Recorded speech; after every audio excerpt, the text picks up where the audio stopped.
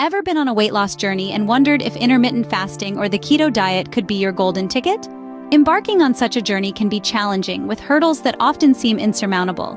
Amid the sea of weight loss methods, two approaches stand out: intermittent fasting and the keto diet. These strategies have gained traction for their promising results. Without delving into specifics just yet, let's acknowledge that each has its unique benefits.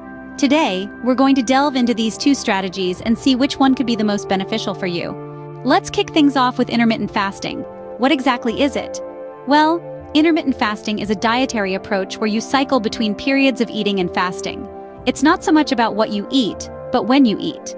This method can be incredibly flexible, allowing you to choose how long you want your fasting and eating windows to be. Some of the benefits include weight loss, improved mental clarity, and even potential longevity. However, it's not all sunshine and roses. Some people might struggle with hunger pangs, low energy, and even disrupted sleep. It's also worth mentioning that intermittent fasting might not be suitable for everyone, particularly those with certain health conditions or women who are pregnant or breastfeeding. So that's intermittent fasting, a simple, flexible method, but it's not for everyone. Now let's switch gears and talk about the keto diet. Next up, we have the keto diet. But what does going keto really mean? Well, let's dive right in.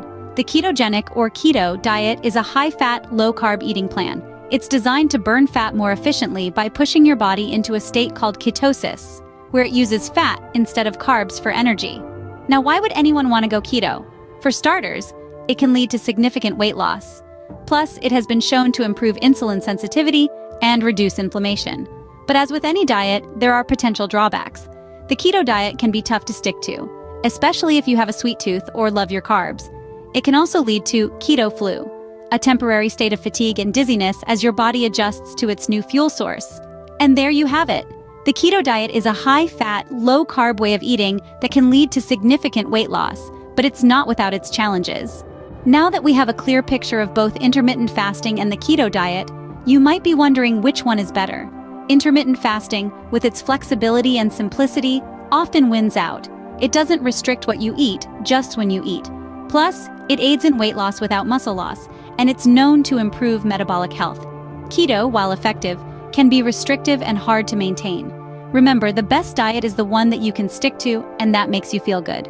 Always consult with a healthcare professional before making any major changes to your diet.